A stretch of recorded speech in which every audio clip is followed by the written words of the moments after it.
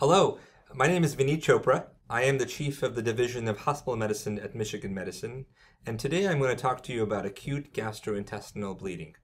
My talk comes from our new book, the Saint-Chopra Guide to Inpatient Medicine. This was written by my colleague Sanjay Saint and myself, and really is a guide to thinking about how you approach the care of hospitalized medical patients. So acute GI bleeding is both common and serious. And we classify it based upon its location in terms of where the bleed is coming from. So we say upper GI bleeds are those that occur proximal to the ligament of Treitz, whereas lower GI bleeds are ones that occur distal to that. And we call GI bleeds different things depending on certain definitions. So we often will call a GI bleed hematemesis, and when we say this, what we mean is that we're seeing blood, including coffee grounds in the vomitus. Coffee ground emesis is almost always upper GI bleeding, and it occurs because blood is being digested by acid in the stomach. So the coffee grounds are actually hemoglobin being converted to hematin. So it has a very dark and odorous smell. Hematochezia, on the other hand, is red or maroon colored blood in the stool. Almost always this is lower GI bleeding, but in 10% of cases this can be an upper GI bleed. And the thing to remember in those 10% of patients is that indicates that the bleeding is happening so rapidly that blood is transiting through the actual GI tract without changing color. So in many ways, this is a life-threatening emergency. And finally, melena. Melena almost always indicates the presence of black tarry stool. And what that means is it's blood coming in from the upper GI tract having been digested by acid, hematin. Melena almost always means upper GI bleeding, and the key thing about melena is it often smells horrible. So when you enter a patient's room, you can actually smell this from the distance, and it should be your first clue that a patient may have an upper GI bleed. The most common causes of upper GI bleeding are difficult to remember, but in the Saint-Chopra Guide, we focus a lot on memory tricks, including mnemonics. And the mnemonic I want you to remember for an upper GI bleed are gum bleeding. Now the words gum, the first word, G-U-M, has the most common causes, and here they are. So the G stands for gastritis, and this essentially means any inflammation of the stomach lining. Commonly, we'll see this in the setting of a peptic ulcer disease or stress gastritis, but it is a nonspecific finding and on endoscopy, which indicates just irritation of the stomach wall. U is ulcers, and ulcers are a common cause of GI bleeding, especially when they erode through a blood vessel. When you think of ulcers as a source of GI bleeding, always think about cancer and always think about testing for Helicobacter pylori, because treatment and eradication of H. pylori is key to healing of the ulcers. The M is a Mallory-Weiss tear, and this is a tear that occurs in the esophagus in a setting of prolonged and forced vomiting. Essentially, the increase in intra-abdominal pressure forces tearing of the esophageal wall. And so it's typically preceded by a history of vomiting for several days or hours that is forceful and typically associated with retching. B is biliary causes of bleeding. And yes, bile can cause a GI bleed. Bile typically will reflux back into the stomach, especially in situations where the distal valve of the stomach is incompetent because you've had surgery there or because you have some type of achalasia or some type of motility problem in the stomach wall. And so when bile reflux is back, you get an alkaline gastritis, and just like a regular gastritis, that can cause erosion of the stomach wall and bleeding as well. The L is really important, but not common. Large varices. Large varices can cause life-threatening bleeding, and these are an important source of upper GI bleeding, especially in patients who have had a history of this before or who have a history of liver disease. You should always be thinking about a variceal bleed. The E is esophagitis or esophageal ulcers. Again, we see this with reflux and other causes of inflammation in the esophagus. I also want you to remember infectious causes of esophagitis, and the two ones that I think about are often candidal or candida and herpes simplex. And both of those should start making you think about immune deficiencies or other causes of superimposed infections in the esophagus. E is an entero-aortic fistula, and the classic tip there is called the Herald bleed. So entero-aortic fistulas commonly occur in patients who've had prior aortic surgery. So the classic setup is somebody walks in having had an aortic surgical repair, typically an aortic arch or a wall repair, and they have a small amount of GI bleeding and they look stable, only to have a large amount of bleeding a few hours later. The small amount of bleeding initially is called the Herald bleed, and that's the one that you will be asked about and you may look for when you're on the wards. The D is duodenitis, which is a common cause of GI bleeding, again, related to peptic ulcer disease or NSAID use.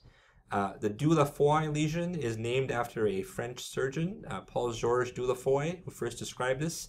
And what this is a very large artery or arteriole in the mucosa that erodes through and starts to bleed. Dieulafoy is also French for by the grace of God. And so this is one of those things where you have to be very careful and you have to be very cautious about treating these patients because they can bleed very quickly. I is inflammatory bowel disease, and you should always think about IBD when you're thinking about GI bleeding, especially Crohn's disease that can affect any part of the GI tract. Not so much ulcerative colitis, which can happen more on the lower part of the GI tract, the rectum, and more distal areas. Remember, with IBD, you should be thinking about this in specific age groups as well, given the bimodal distribution of some of these diseases. The N is neovascularization, and what this means is the formation of immature or otherwise new blood vessels. The common condition here to think about is aortic stenosis, where you have underlying arterioles and AVMs form, and you can certainly have those rupture and bleed. We call this Hades syndrome, and it's often associated with von Willebrand's factor that is no longer functional because of the aortic stenosis and the stress on the blood vessels. And G, and the last one, is gastric cancer. And this is important to remember, especially in patients who have associated symptoms of either weight loss or a strong family history. When you think about lower GI bleeding, there's a more limited differential diagnosis. And the way to remember this is the following, that you may need a drain to collect the blood coming from the lower GI tract. So the mnemonic here is drain, and let's walk through what this is. The D stands for diverticulosis. And by far and none, this is the most common cause of painless GI bleeding in adults over 65 years of age. Diverticulosis can also be self-limiting, so it can come and go. When you have pain with diverticulosis and maybe a white count and fever, you should start thinking about diverticulitis. R is radiation proctitis, and this is bleeding coming from the lower part of the GI tract, typically in patients who've had radiation for some underlying malignancy. So in men, think colon cancer or genitourinary cancers, and in women, think genitourinary cancers, typically ovarian cancer, where they may have had radiation performed as well. A is arteriovenous malformation. We discussed this with aortic stenosis, typically seen in the lower GI tract, and again, these are painless causes of lower GI bleeding. I is significant for three conditions. So there's ischemia, inflammation, and infection. Ischemia is important to remember in older adults, and the classic picture there is somebody who has an underlying atrial fibrillation or atrial tachyarrhythmia, who may have thrown an embolism to the distal bowel or the superior or inferior mesenteric artery, leading to bowel ischemia. Inflammation and infection can happen from a number of reasons, and it's again one of the things to think about when you've got no other clear explanation for lower GI bleeding. And then, and the most important to think about in older patients as well, is neoplasm. And so always think about getting a cancer history and a screening history with respect to colonoscopies to understand if this might be a risk. How do you know if someone needs to go to the ICU with a GI bleed? Well, you should ask if they need a visa. Well, what is a visa? The V is varicose bleeding. So as I just discussed, this is one of those key things that gets the gastroenterologist up at night and into the hospital. Patients who have known varices who present with upper GI bleeding can literally exsanguinate in a matter of a few minutes. So it's important that you think about this in an ICU setting. I is any instability of vital signs.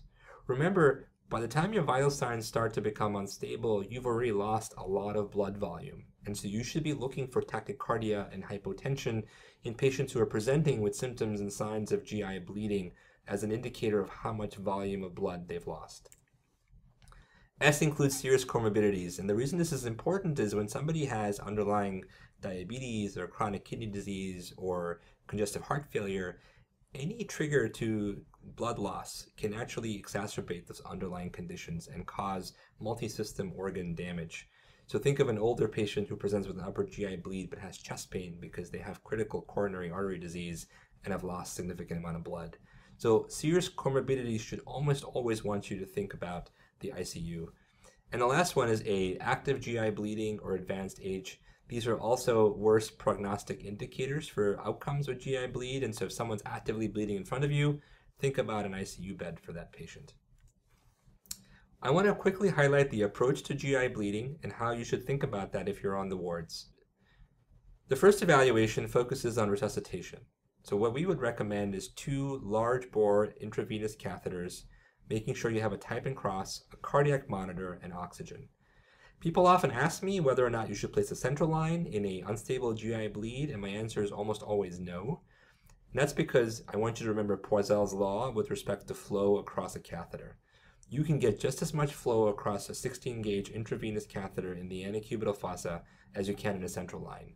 And so always obtain peripheral access with large bore IVs as the first step. Second, if you're going to send the patient to the ICU, you should be having them monitored and watched by GI almost immediately.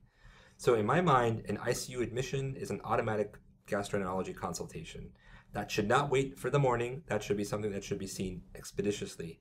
And again, the key here is not necessarily to have them scope someone quickly, but the key is to have them assess whether or not a scope might be helpful.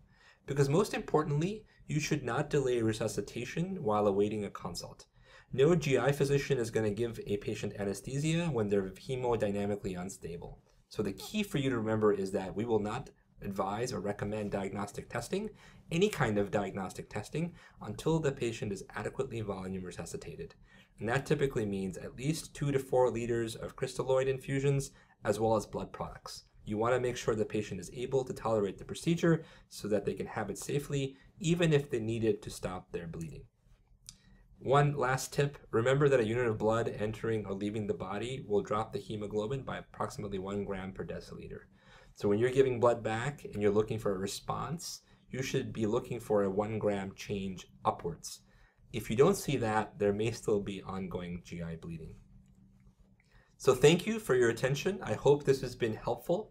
This is just a small sample of what you'll find in the Saint-Chopra Guide to Inpatient Medicine. I hope you like it, and if you do, would certainly recommend you considering buying the book. You can buy it on this link, and please use this code to get 30% off. Thanks very much.